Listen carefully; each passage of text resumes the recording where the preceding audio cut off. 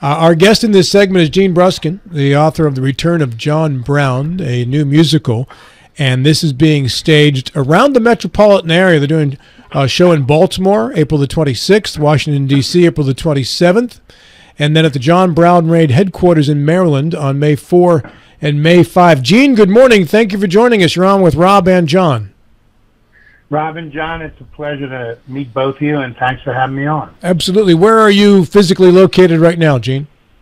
I'm in Silver Spring, Maryland, just sort of north of Washington, D.C. Yes, I've been a Montgomery County resident in my time, and John emigrated here from Fairfax County not too long ago.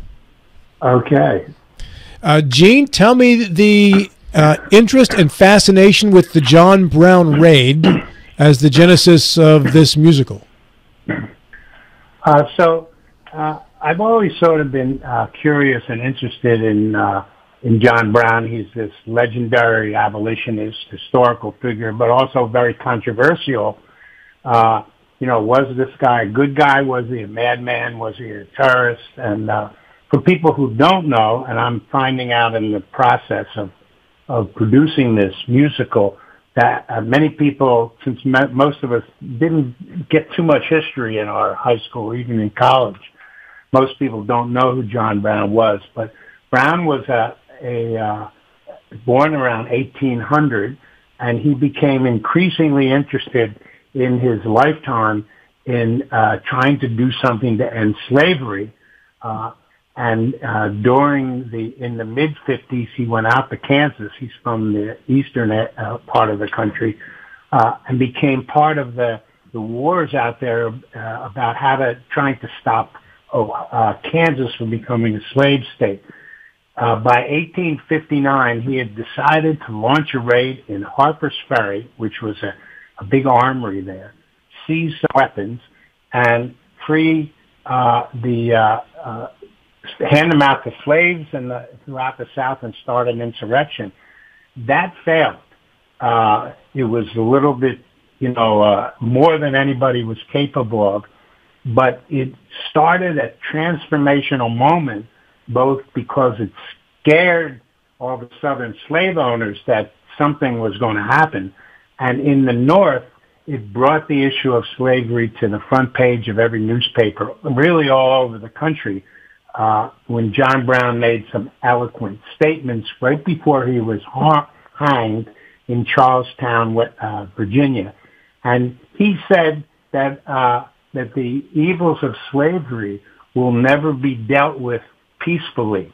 And people thought that was sort of extreme at the moment, but of course a couple of years later, when the South withdrew and Abraham Lincoln launched the reaction and the Civil War began, 700,000 people, North and South, although more from the South, died in that war. So Brown was a prophetic figure, a little understood, and this is a story of him in the past, a little bit, but then it magically he reemerges right where he was hanged in Charlestown in the present. And he gets arrested again by a local sheriff who thinks he's going to stir up trouble, and they put him on trial. And so the story takes place in the present, and it's a musical, it's a comedy, but it's got a bunch of history in. So we think it's a lot of fun, and it's really something that you can learn from and enjoy at the same time. By the way, tomorrow is the 1861, April 12, the Battle of Fort Sumter, as the Civil War officially began with Confederate forces firing on Fort Sumter. And as you pointed out, there is a link from John Brown to Fort Sumter and the start of the Civil War, Gene. Yeah, absolutely. And although Brown was not that well known, he was known in a lot of circles before the 1859 raid. Once that raid happened, he became a seminal figure in history and was like, there's a song which many people might have known. It later was changed into other words, but it's basically John Brown's body lies a moldering in his grave, but his truth keeps marching on. And there's a whole song that the Union soldiers sang when they marched So it's part of like taking a look at our history as a way to think about the present. And for people who are interested, it's free. We're particularly excited at the two performances on the 4th and 5th in Sharpsburg, Maryland, right at the historic what is named the Kennedy Farm. That was just who owned it at the time, where John Brown and his people stayed when they staged the raid. And that is a National Historic Site, which hasn't been open for a few years. There's going to be a tour there at 11:30, and then at 1 o'clock, the show starts. So if people go to the website, thereturnofjohnbrown.com, you can make a reservation. It's free. You can come and get a tour that few people have seen in recent years, and you can enjoy this musical followed by discussion at the afternoon of May 4th and 5th, outdoors with the cabin in the background. There have been a lot of stories written, books, and even I think there was a play within the last year here locally in Jefferson County about the trial of John Brown. But I've not heard anything regarding a musical relating to John Brown. Why a musical, Gene? Well, actually, I'm not a what you would call a professional playwright. I really spent my life as a union organizer, and I retired at the end of 2012. And since then, maybe this is because of when I grew up in my house where we had a lot of musicals, My Fair Lady and Fiddler on the Roof and all the popular musicals of that era on all the time.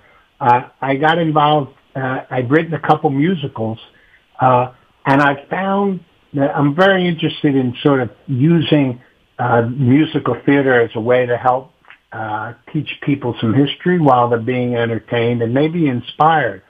And I found that people could enjoy and learn at the same time, because so much that we don't know from our history classes.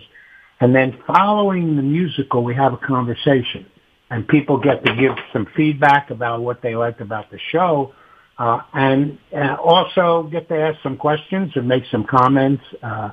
In this case, this is what is called a staged reading, where there's going to be actors.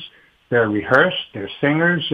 So it's on the one hand, it's like an actual musical, but it's not going to be fully staged with scenery and all the choreography. We're at a stage just before we're looking to make a fully produced show. And actually, we hope some theater people will come who might want to follow this up and produce a play of their own somewhere. Maybe in Martinsburg or anywhere in that area. Hey, Gene, this is John Gilstrap. Good morning. Hi, John. I'm curious about the decision, the reset into the modern day. That kind of confused me. First of all, why that choice? And within the plot itself, you say he reemerges into the modern day and then he's arrested. Kind of on what charge? Talk me through that, the decision itself, and then the plot point.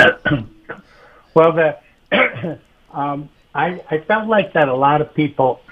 There's been, I think, as was mentioned, there's been many books, articles, historical websites, and so on about John Brown's history. So I begin the play. The opening is the hanging of John Brown and his final words. And so I sort of give people a glimmer of that history.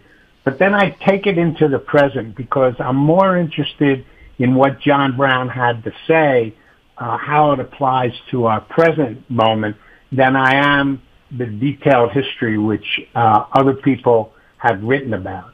But once the play proceeds and he goes on trial, they threaten to hang him again.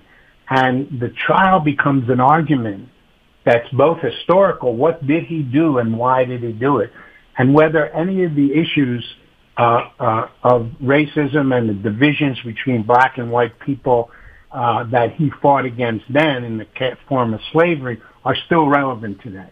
So I flip the past and the present together. And on your last question, or the other part of your question, he's arrested because a local farmer and a sheriff see this guy who has mysteriously crawled out of his grave, and he looks like John Brown. He's carrying a rifle from 1859, and he introduces himself to some of the local farmers trying to find his way. And so he says he's John Brown. He looks like John Brown, but he can't possibly be John Brown because he'd be like Rip Van Winkle, right?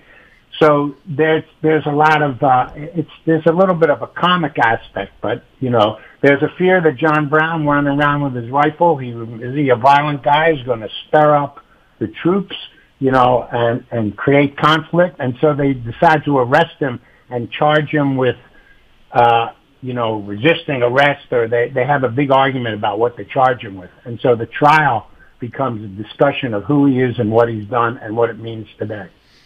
And it's set in 2024? It's set in 2024. Wow, I wish Matt Harvey were here. He would have been prosecuting this. That's true. He would be. Matt Harvey's the Jefferson County prosecuting attorney. He would be prosecuting John Brown. That's right. There you go. So there's a plot twist into the present where John Brown gets involved in some of the sort of current issues and with some of the local farmers, and they help him in the end escape. And so there's a lot of history, a lot of presence, a lot of drama, and a lot of fun in the show. And I think it's a good combination, from my view, of what theater can do to entertain and even inspire people. What's the running time of the musical, Gene? It's never. This would be the first time it's actually been staged. So it's a full-length 2-act musical. So it would be somewhere between an hour and a half and 2 hours. So what is going to happen at 11:30 on May 4th and on May 5th, the National Historical Site's going to be open for the first time in years for a free tour of the cabin. There are all these wax figures. There's all this historical monuments around. And then at 1 o'clock, there'll be some light refreshments. At 1 o'clock, the musical is going to begin. And it'll probably last an hour and a half, 2 hours. And then there's going to be some discussion. So it's a nice afternoon out, and we're looking forward to some sunshine that day. Gene, this is not your first foray in writing about race and racism. In the 70s, you wrote a play called It's Not the Bus, a story about racism in Boston during busing. You did some research. Well, my co-host, John Gilstrap, when he was a youth in Northern Virginia, was one of the folks at that time who was being bused to school. So I thought this might be an interesting perspective here. Tell me about that play. I'll mention that play and also my last musical, which ended in 2020 in Baltimore, was about Reconstruction. Mm-hmm. And that ended because of COVID. There's a film which is available. It was called The Moment Was Now. But that also took on some of those issues. So It's Not the Bus took place. I was living in Boston at the time and driving a school bus. That was my job. And my job was to go and for people who don't know, after years of unsuccessfully trying to desegregate Boston schools by any other method, there was finally a lawsuit, and in 1974 there was a guy named Judge Garrity mandated busing because it had been compulsory segregated, and he said it's got to be compulsory desegregated. So the remedy was to bus kids from the black neighborhoods to the white neighborhoods and vice versa. I was a driver, and so my job was to go into Roxbury, the black community, and drive kids into South Boston, which was about 98% white at the time, and they weren't very welcome. So we were stoned, broken windows. There was a lot of violence, and that went on for years. While that was happening, there was a move by people in the black community in Boston to move into some neighborhoods beyond the main black neighborhood, which was mostly Roxbury. When they did that, there were attacks, sometimes all in the middle of the night, by people, mostly young kids in the neighborhood, throwing rocks through the window to try to drive them out. And so the issue became really the relationship in Boston between black and white people. It had really ultimately nothing to do with the bus. And so this is the story of this play called It's Not the Bus, about a black and white family in a mostly white neighborhood where the parents become friends of these two kids, a black and a white kid. But the white kid is involved in attacking the black family's home. And so it's sort of a drama that has a chance to discuss the issues of race and what was going on in Boston, which was a little bit like Birmingham, Alabama at that particular moment. John, you had the experience of being bussed from the student's standpoint, not the bus driver's standpoint. I did. And we were the white kids. Boston. No. In Northern Virginia. Okay. We were the white kids that were shipped out to the black schools. And it was disruptive and it was violent and it was not at all pleasant. That's kind of the end of the story. I don't. How long did it last, John? All of junior high, so it was 7th and 8th grade, and then we went back to our regular high school. I don't know, and it was 1968 and 69 or 69 and 70. I forget which. So it pretty volatile years. Oh, it was terrible years. And that was when DC was burning and all this stuff. So it was a tough time, and there was a lot of stuff going on. We were the white kids in the white neighborhoods with, it was all suburban, and I was not aware of any of this stuff. I was it seemed 12, 13 years old. I just was not aware. Looking back on it, Gene and John, it seemed like an odd thing to put kids through. Yes. As they were kind of the pawns in the game that adults were struggling with. Kids don't know any better. Yeah, it was. And as I mentioned, it really was not the best remedy. But what had happened is, starting in the 50s and all through the 60s into the early 70s, there were many efforts to try to desegregate schools in the community. You had situations where white students, for example, were like 3 blocks from a school that had black students in it. But this was before the busing was mandated. They would be actually bused past that into an all-white school. And the lines that were drawn in the city were ridiculous. They didn't make any sense. They were segregated. They were intentionally segregated. So after years of efforts of every kind, hundreds of meetings and demonstrations and so on, this lawsuit was filed. And so the remedy was, in the end, sort of extreme because of the rigidity of the system to resist any normal form of integration had made it impossible. I don't think in the end the busing worked, either for the black community or the white community, but it was made necessary by, unfortunately, the resistance of the white community of wanting to be in the same school with any black children. And I drove these kids, and they were like in 2nd grade or something, and they're going into a neighborhood. They had to have police escorts for 10 years. We would gather all the buses in a place called Columbia Point, which was just outside of South Boston.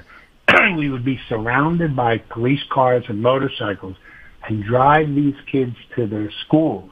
Some kids had their entire undergraduate, like elementary school, high school, etc., education under police escort. And that's not a way to grow up, So I think things have been have made some progress since then in Boston, but it was a really tough time. I think, that's an example, and we see this going on. I don't want to go too far down this rabbit hole because we want to talk about your play, but we see over and over again, children are cute, and children make great political pawns, and they easily symbolize adult problems. that kids themselves don't understand. And my recollection of those times, and I was not aware of what I was feeling at the time. It's all looking back. We were just split up from our friends, and because we weren't all going there, just some were. And I'm sure that was that way for the kids, in Holmes Intermediate School is where I was going instead of Frost, which is where others I was supposed to go. And I'm everywhere just split up from their friends, and it was uncomfortable, and nobody was happy. And I guess somewhere politicians checked off a box and they were happy out of it. But anyway, I want to get back. Like I said, it seems an odd thing to make kids pawns in that situation. It really does. Right. And I want to get back to the return of John Brown. So how is it largely a courtroom drama? No. Well, no. First of all, it's the first courtroom is the one where he's hung. That's the way it opens. Then there's a lot of courtroom scene, but also there is a lot of scenes that take place in John Brown's cell. The lawyers who come in to defend him are the great-great-grandchildren of Harriet Tubman and Frederick Douglass, who, of course, were Maryland people originally. They hear that Brown has been arrested, and on behalf of their ancestors who were friends of Brown, they come down to defend him. So there's a lot of scenes in their cells with Brown and his lawyers, and then in the courtroom, and some sort of scenes outside of that. But that's primarily where it takes place. Gene, great talking with you again today here. Again, April 26th in Baltimore, April 27th in Washington, D.C., and nearby May 4 and 5 at the John Brown Raid headquarters in Maryland near the Kennedy Farm there, and returnofjohnbrown at gmail.com if you want to get in touch with our guest, Gene Bruskin. And also www.returnofjohnbrown.com. You can click there and get your RSVP, and it's free. Gene, great to talk with you, man. Thank you very much. much. Interesting stuff. Good. I hope to see both you guys there, and I'd like to hear your comments after the show. Thank you, sir. Thank you, Gene. All right. Thank you. Bye-bye.